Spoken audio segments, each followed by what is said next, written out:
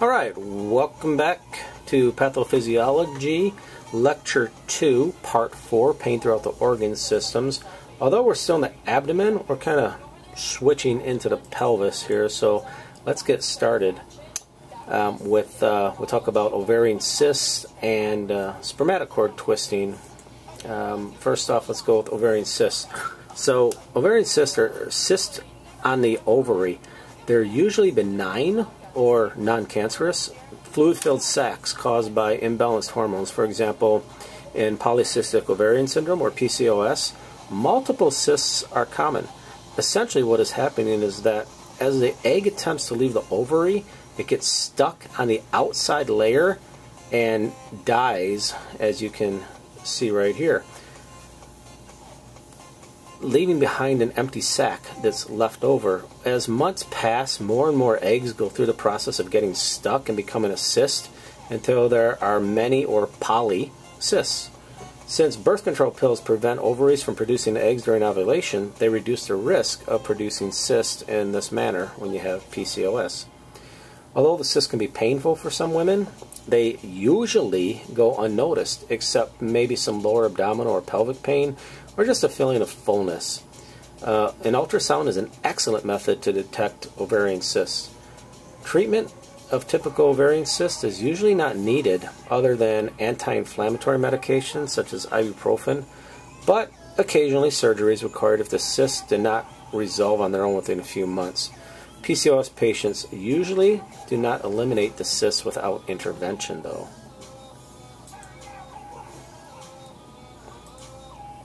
Here we see an ovarian cyst on an ultrasound.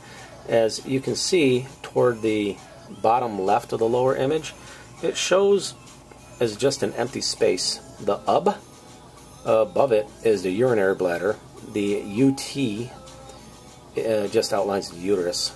The massive cyst on the top right gross up here, gross picture, is not typical. That's a pretty big cyst. It's going to take a bit more than ibuprofen to relieve those symptoms.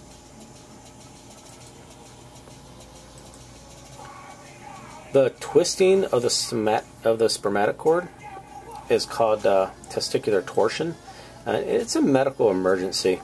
In fact, the twisting of just about anything in the body is a medical emergency because blood flow is cut off like a tourniquet, and all of the distal tissue would die. In some cases, there's a deformity that causes this twisting called a bell clapper deformity, but twisting of the spermatocord is usually from blunt trauma and is extremely painful. An ultrasound is a good tool for diagnosing testicular torsion, but treatment should be immediate by physically twisting it back and sewing the testicle to the wall of the scrotum to prevent it from happening again. Notice that the untwisting has to be done within 6 hours. Otherwise, the testicle will likely prematurely die from ischemia. Moving on to muscular skeletal pain, we'll briefly visit gout, osteoarthritis, rheumatoid arthritis, sciatica, osteomyelitis, and cellulitis. Okay, we've all heard of gout before, right? If you haven't, don't worry about it. This is the one where we see someone with a really big, swollen, and very painful first toe. But it's not restricted to just a big toe.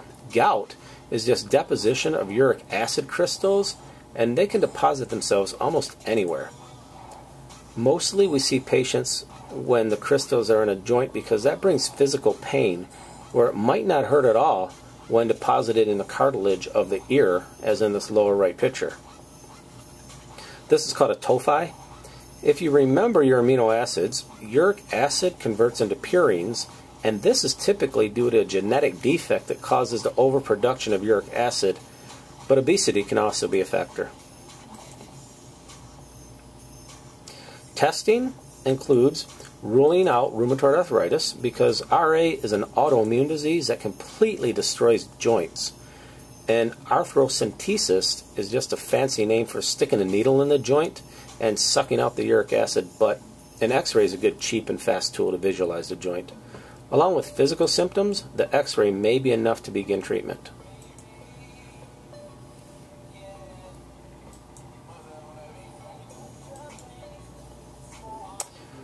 First among the treatment is to convince the patient to stay away from purines.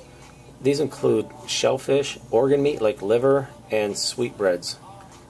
What is a sweetbread? It's not what you think. You might want to look it up. We should always try to recommend that the patient loses weight, but more often than not, this approach fails.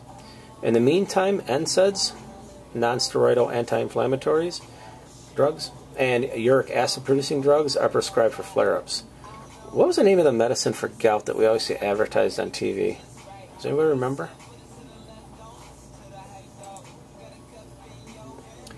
If I had to choose a type of arthritis, I'd choose osteoarthritis because it's not the autoimmune rheumatic arthritis.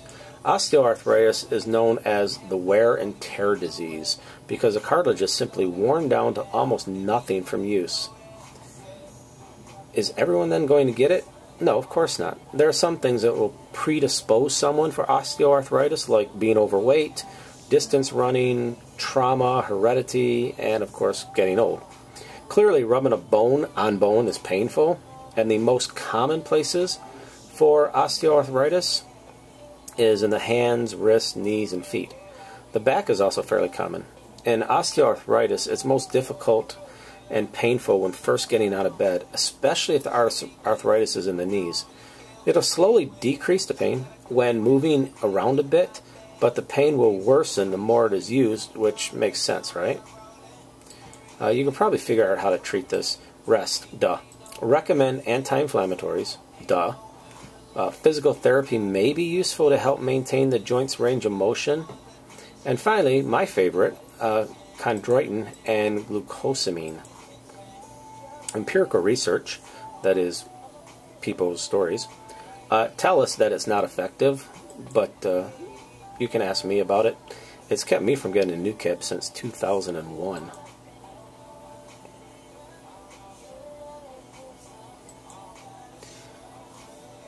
Alright, since osteo means bone and penia means small, osteopenia means small bone or a reduction in bone mass.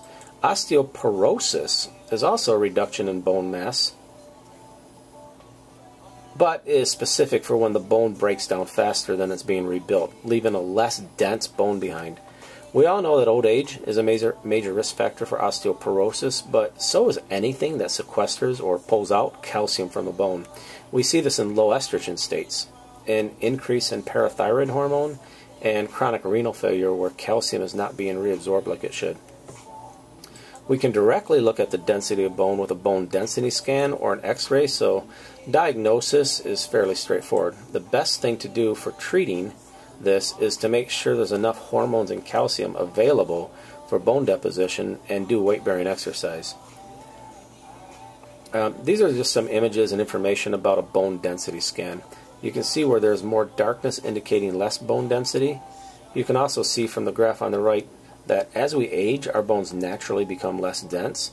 That's why the main action that you can take right now in your early 20s is to do a lot of weight-bearing exercise. The higher you start up on the graph, on the chart on the top left here, the more density you end up when you're 100 years old. So do it now. And that is the end of this part. We'll pick up next time.